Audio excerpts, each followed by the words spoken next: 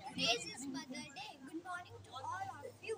My mother is the God's best gift to me. She loves me very much. My mother is a housewife. She wakes up early in the morning. She helps me to get ready for my school.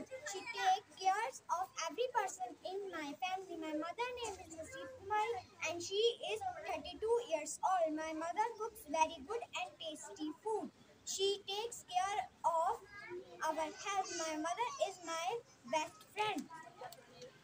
I share my feelings with her. She tells me story before sleeping. My mother is my first teacher. She helps me in my studies.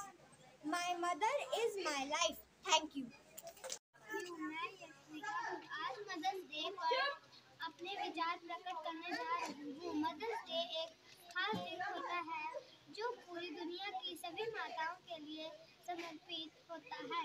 Mother's day हर साल मई महीने के दूसरे रविवार को मनाया जाता है।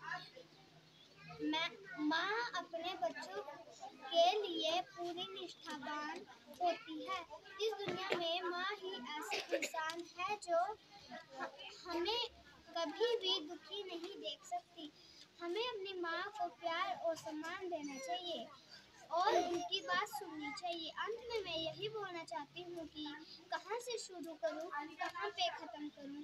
त्याग और प्रेम उस माँ का भला मैं कैसे बयान करूँ। Happy mother's day. Thank you.